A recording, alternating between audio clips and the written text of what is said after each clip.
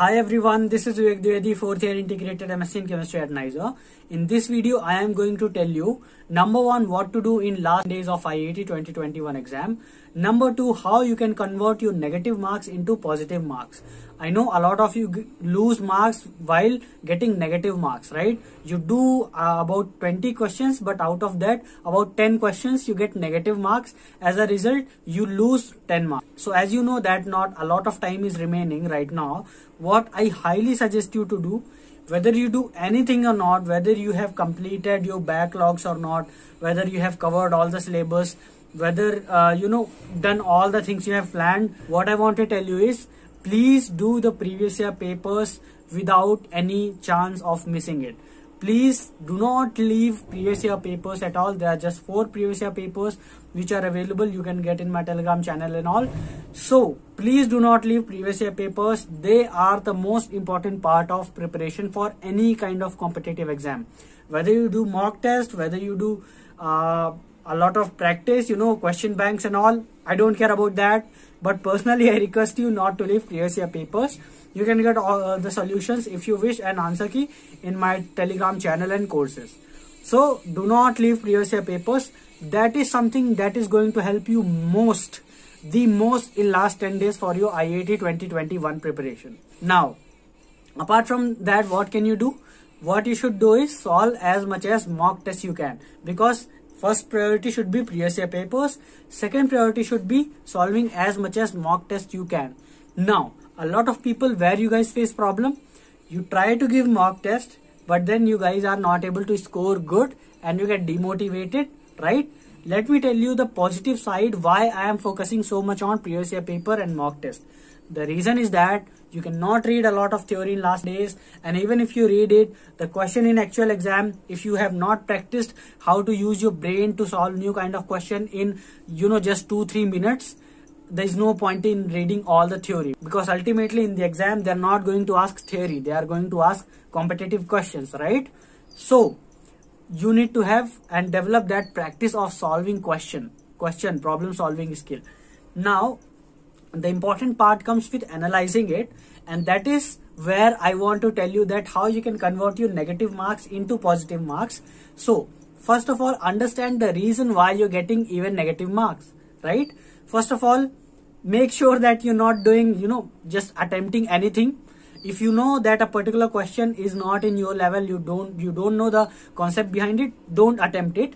And obviously I hope you guys are intelligent enough not to get negative marks, but still a lot of you get negative marks because number 1, you know the concept and you tried to attempt the question, right? You thought that if you attempt the question and if you do it, you will be able to do it. Basically you tried to give your best in that question, right? But after the paper or mock test ended, you saw in the solution that no, what you chose was wrong. And number 2 reason can be that you might have made some silly mistakes. You did everything correctly in the solution, while solving the question, but in some step of your problem solving solution, you made some silly mistakes. Silly mistakes are not so easy to avoid. So what you should do is understand where you're making silly mistake. That is one part. Second part is the negative marks which you're getting. That means you thought you know this concept, right?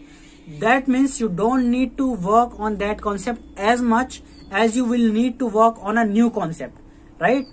Are you able to understand what I'm saying? What I'm saying is, if you got negative marks in some question, that means you thought you know the concept and that is why you attempted it, and then you made some mistake and you got negative marks. So the good part about those questions where you got negative marks is that you already know some basic understanding of that question, or you already have a basic understanding of the concept in that question.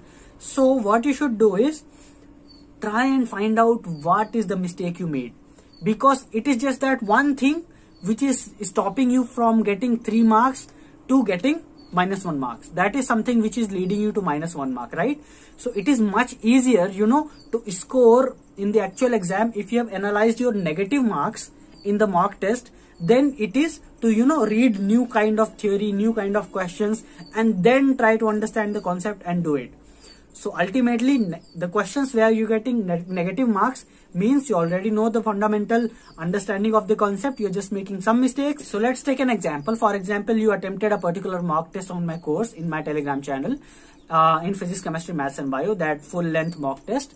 And in that, you did 3 questions. You got 3 question negative marks in bio. You did -5 in chemistry. You did -10 in physics, for example, and -4 in maths, like that. So basically, you did -3 in bio because you thought you will be able to do those 3 questions. Even if you improve just those 3 concepts, right, and those 10 concepts in physics, those just 5 concepts in chemistry and just 4 concepts in math, what will happen is it will take lesser time to master those concepts than any other kind of questions where you could not even attempt it, right? So after attempting the mock test, I hope you are able to understand. First, try to analyze where you made mistakes and try to convert the negative marks into the positive marks. And second, then only go for the questions where you could not attempt.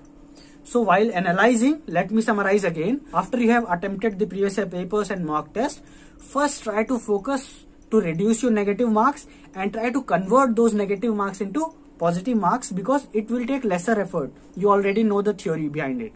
And then keep the second priority to analyzing why you could not attempt certain questions. What was in the question that you could not understand. So I hope this made sense to you. And why I told you this is because question to theory approach. First you do question, then do theory, which is going to help you in last 10 days of IIT 2021. I hope this video was useful to you. If yes, please like it, because that will encourage me to make more of such videos and also help the YouTube algorithm to spread this video. So with that, all the best.